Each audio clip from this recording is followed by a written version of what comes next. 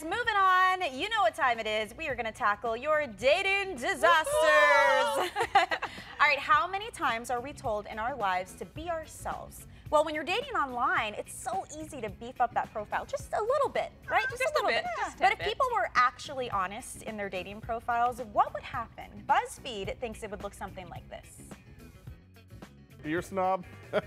I'm just an alcoholic. Don't look at me.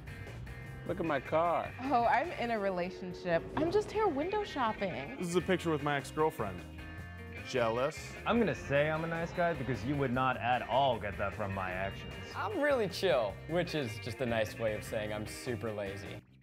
So it goes on and on. Obviously, this video has gone viral. I think it's because everybody can relate. Yeah. Right? Yeah. You meet somebody online and then you meet up in person, you're like, wait a second.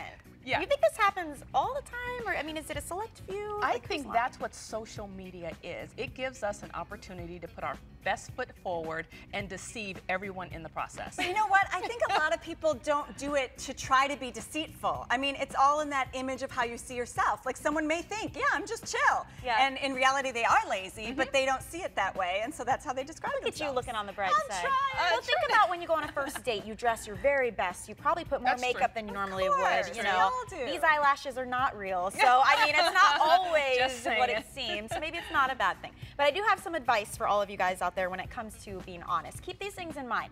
Eventually, you will meet face to face, okay? So don't go crazy with the white lies. Honesty is the best policy.